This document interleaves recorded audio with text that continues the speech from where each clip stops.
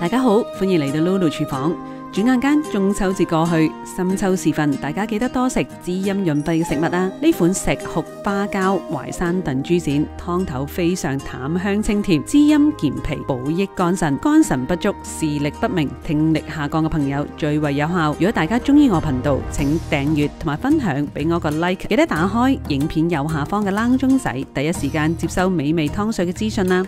呢種細花膠薄身輕情，大概8至10蚊一個。膠質雖然冇厚花膠咁多，但係勝在價錢合意，適合做日常嘅湯水。厚身嘅花膠通常我喺節慶日先會使用嘅。花膠滋陰養血、補腎固精。女性喺25歲之後，身體逐漸就會流失膠原蛋白。花膠富含蛋白質、磷、鈣、膠原蛋白同埋黏多糖，長期食用可以滋養皮膚、養顏活血，改善皺紋、乾燥，有效防止骨骼退化添。低脂肪、高蛋白係女士補充膠原蛋白嘅最佳選擇啊！花膠富含膠質，補血、止血、活血、御寒祛濕。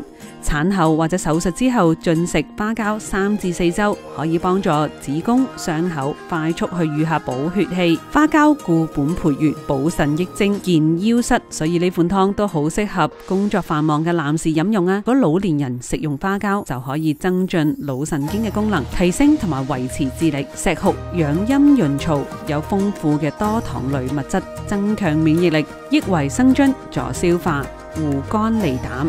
可以治療肝炎、膽結石等病，亦都可以疏通虛熱、擴張血管，促進血液循環，顯著咁去降低血糖，抑制腫瘤，滋陰養目，延遲白內障。人體進入中年之後皮膚會老化，逐漸變黑同埋變巢。石斛含有多種嘅黏質液，對於人體嘅皮膚有滋養嘅作用，可以煲花旗參石斛麥冬雞湯、石斛螺頭西施骨湯、石斛響螺淮山杞子鵪鶉湯、石斛鮮鮑魚排骨湯等，都係清而不淡、補而不燥嘅秋冬常用湯水啊！